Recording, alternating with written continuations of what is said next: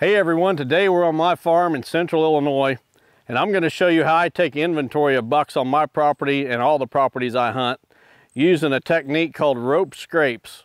Now I don't want to take credit for this. I want to give credit where credit is due.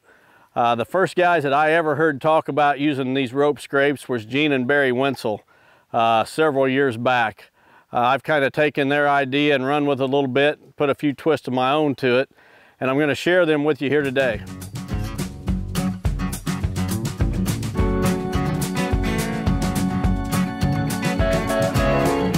So let's start with some of the finer points and things you need to keep in mind as you're setting up your rope scrapes. First of all, location, location, location. Location is the key. Where I'm at today, we're going to hang a rope scrape from this tree branch right here. Behind me is a field of real-world bedding grasses, and then just beyond, about 20 yards in front of me, is a food plot. So we're in kind of a travel corridor between the bedding area and the food. You can see we're right along this edge. Bucks travel this edge anyway, and what we want to do is we want to get them to stop right here so we can set a camera up and we can get a picture of every buck that's using this travel route. And if your rope scrape is in the right location, you should be able to get a picture of every buck on your property with one camera. I'm going to show you some of the finer points now of setting up that rope scrape, but remember, location is the key. If your rope is in a bad location, you're probably not going to get very many pictures. You're definitely not going to get a picture of every buck on the property. But if you're in the right spot, you're going to see every buck that's on that place. So let's start by talking about the rope. I like to use either a 3/4 inch or a 1 inch hemp or manila rope. It's really important that you fray the end. What I like to do is use a couple of hog rings on this end to keep the whole rope from unraveling, but you can also just put a piece of wire around that rope and twist it tight and then fray like the bottom 8 or 10 inches or so. The wire or the hog rings will keep the whole rope from unraveling. So then once you got the rope, you want to go to the branch where you're going to hang that rope to get it the right height. You're going to want the end of that rope to be about 2 feet off of the ground. So what I like to do is just carry the whole rope with me, come up to the branch where I'm going to hang it, see how much rope I'm going to need, and then I tie a knot in it.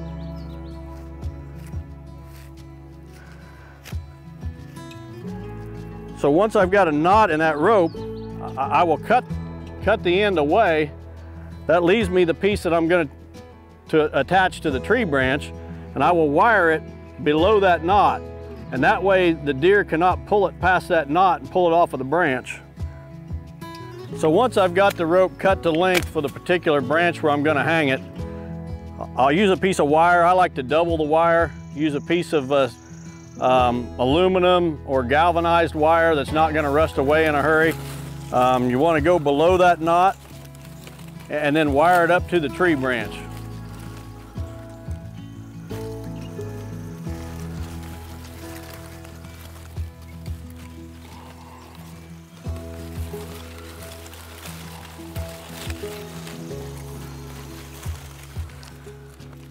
So now let's talk about the timing of when we should be doing this. Today it's late July. As you can tell, probably from watching this video, I'm sitting here sweating. It's hot as can be. What I've found is the best time to hang these ropes is right after season in the winter time.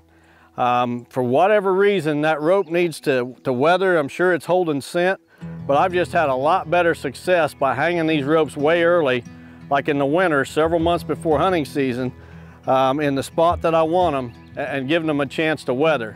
So here we are at the end of July, and I've just hung this rope. I still think there's a pretty good chance these deer are going to use it. I mean, we're still, what, August, September, we're 2 months away from hunting season. As long as that rope gets plenty of rain and gets the scent washed off of it, I think we'll be fine.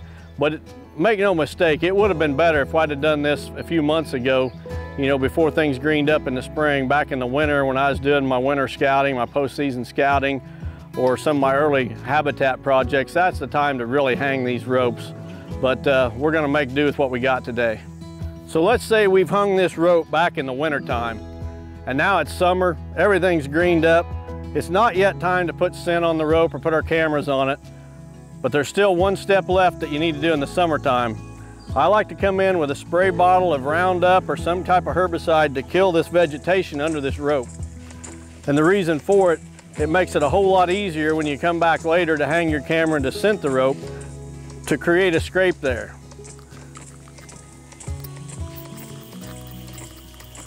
I want to spray about a 3 foot to 4 foot diameter circle around this rope and kill all that vegetation. So now let's assume that this rope has been here since winter. It's been a couple months or so since we sprayed this vegetation under it. This vegetation is all dead. I like to come back about anywhere from about the 1st of September to the middle of October. And what I'll do is I'll bring a garden rake with me. I'm wearing rubber gloves and rubber boots, trying to stay as scent-free as possible. I'll come in with my rake and I'll rake away that dead vegetation clear down to the bare dirt underneath that rope. This creates the scrape area. And you know, ironically, what I've found is once a rope has been there for a couple years, you don't even have to do this step because the bucks will open it up before you get back and get a chance to. It usually starts about the time they start shedding velvet. The bucks start getting aggressive, they start sparring a little bit. That's when they start hitting these rope scrapes, but they'll really just continue to build up until the rut. But you make sure you get that scent on early. So now that we've got all that vegetation cleared under the rope, it's time to put our scent on. And the best scent that I've ever found, hands down by far, is called Smokey's deer lures, made by a trapper from West Virginia. He makes several different deer lures, and I've used them all on the ropes. Every one of them has worked just fine. He's even got one made just for rope scrapes. It's called Wicked Wicks. Smokey's Wicked Wicks. And here's the thing about scenting your rope. You want to put plenty on because you only really need to do it one time. If it's in the right spot, the bucks find it, you scent it one time and stay away from it. Set your camera, you know, 10, 15 yards away, and don't ever come up to that rope or that rope scrape again. Keep it free of human scent. So this is a 4-ounce bottle. I typically like to put at least an ounce on this rope. Again, anytime from early September to about mid-October, scent it one time after you've cleared the ground, put your trail camera up, and then stay away from that scrape. You can come in and check your trail camera from time to time, but don't linger around that scrape leaving human scent. If you're in the right spot, I'm telling you, you're gonna get a picture of every buck on your property right here at this spot. So let's do a quick recap of all the important points here. First of all is location. You need to be in a travel area that the deer are already using. Out on an edge of the cover is perfect, especially if you can get between a bedding area and a food source where those deer are going to be traveling a lot, following an edge to get from one to the other. That's perfect. You can use these near your tree stands. I've only got a couple locations where I do that simply because it's a highly intrusive approach to hunting, and I'm probably the most conservative deer hunter you're ever going to talk to. I just don't like to put any pressure around my stands whatsoever if I can keep from it. But I'll put these rope scrapes out on the edges on the properties I hunt, and I can inventory what bucks are on that property and give me a good idea if there's something there that I want to target. I'll know he's on the property and I can go in and hunt those stands. But start out with a good location. The next thing is the rope. I like to use 3/4 inch or 1 inch hemp or manila rope. Either one seems to work fine.